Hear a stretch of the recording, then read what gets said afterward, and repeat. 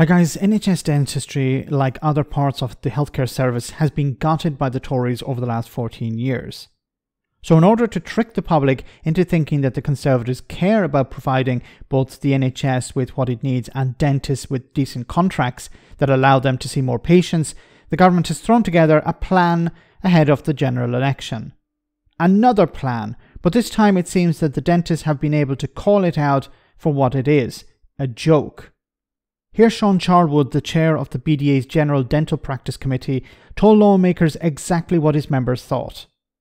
And most damningly, dentists don't believe that this will improve access for patients. Only 3% believe that this plan will result in their practice seeing more NHS patients.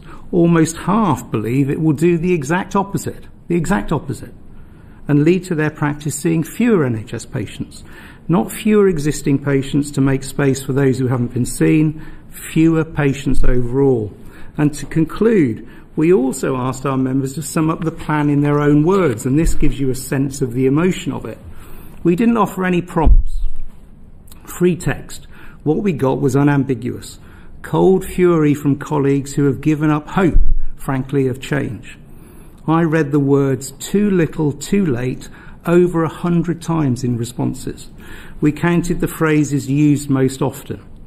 They were, I quote, "not fit for purpose, dishonest, inadequate, rubbish, and I'm sorry to say, a joke." It's a pretty good summary of what the profession makes of this plan. It feels to me that this plan was not designed to rescue NHS dentistry. It was designed with the upcoming election in mind to try and limit the political damage the access crisis is doing to political prospects in constituencies.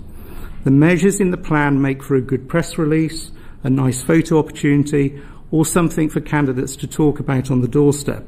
But this recovery plan, to be honest, is not worthy of the title. The fundamental perversity of this system remains unchallenged. One colleague, to conclude, commented that you cannot rebuild a collapsed wall with a box of polyfiller. And that's precisely what is sadly being attempted here once again.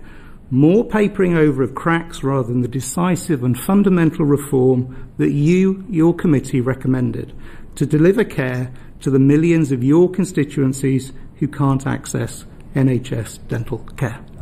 And there you have it. You know, his members described the plan, another plan, as too little, too late, not fit for purpose, dishonest, rubbish, and a joke. And you could apply that also to the Conservative Party and Conservative governments over the last 14 years. Too little, too late, not fit for purpose, dishonest, rubbish, and a joke.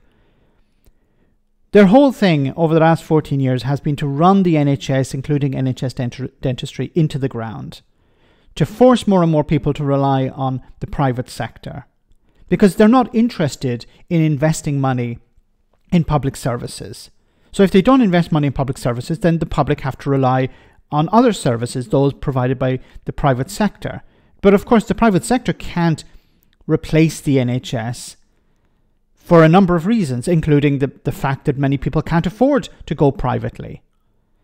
So the small number of NHS dentists that still exist are overloaded. We saw queues, I think it was Channel 4 News, filmed a queue of people outside a NHS dentistry clinic just trying to get an appointment, not actually waiting for dental work, but just to get an appointment.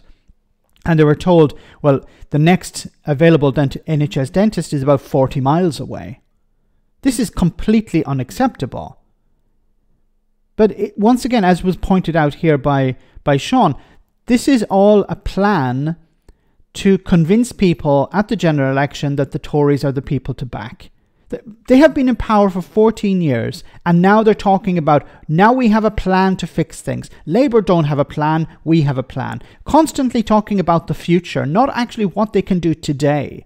Why haven't they done anything over the last 14 years? Why have things got worse instead of better? Now they're saying, please vote for us at the next general election because we're going to make things better. We've been in power for 14 years, and we've done sweet FA. We've actually done the opposite. We've made the situation worse. And now you should vote for us. Now, unfortunately, some people will buy into this. Some people will vote Tory because they believe, well, if we vote for the Conservative Party, what they're going to do is they're going to fix the NHS. But unfortunately, some of those people still exist, and worse than that, some of them vote as well. So the Tories are relying on the ignorant and the stupid.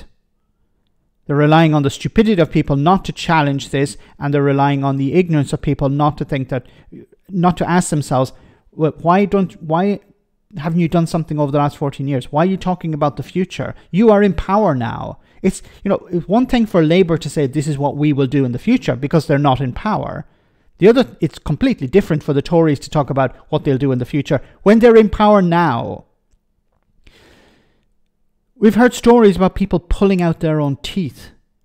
We've heard stories about people going to A&E because they can't get treatment.